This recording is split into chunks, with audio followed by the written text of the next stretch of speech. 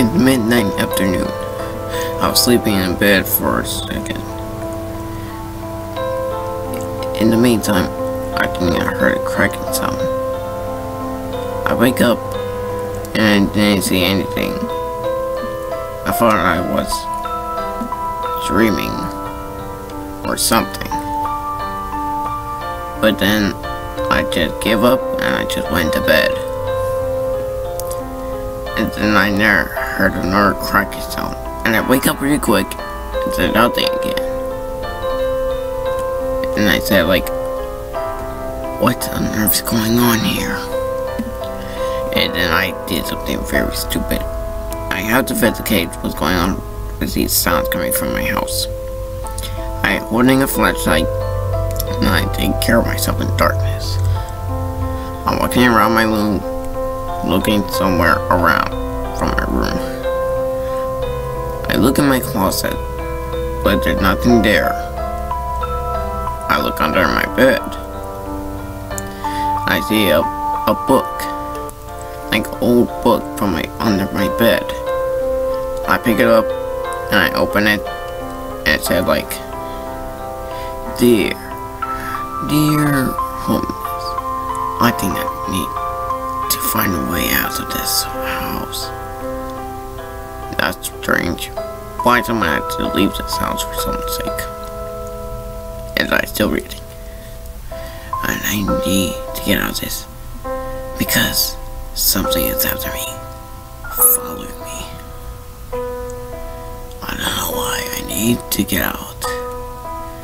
I don't know what it is, but it's coming from my nightmares. But now it's real, coming after me right now. And then I stress, like something's wrong with this guy for some sake. And then now, I heard some moving sounds coming from my door. I looked behind. The door was wide open. I mean, very wide, with the darkness hall. I don't know why something is here in my house. Then I need to do the same thing that guy did to get out of this house. I bring my flashlight and I bring my gun with me, because I don't know why, but I'm using it to protect myself. I hold my flashlight and my gun, looking around when I'm moving to the hallways. I look in the window, but it's like all black clouds and everything. And I look back and I saw something right from my room door. It was tall, but different shape as a human. It was all black, but shaped like a skeleton, but with dry blood from inside of it. And then his mouth wide open, trying to get to me. And I run through the hallways, run really fast if it get me. And I try to find somewhere to hide. And I see a door. And I have no choice, I need to hide.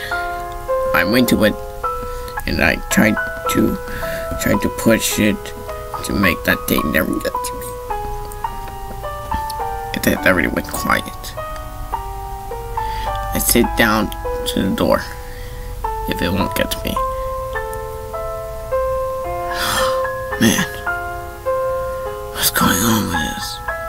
It's the same thing what happened to that guy. Or maybe it's me. And then now I heard a cracking sound, like from the floor, like moving really quiet. I held my breath really hard, and then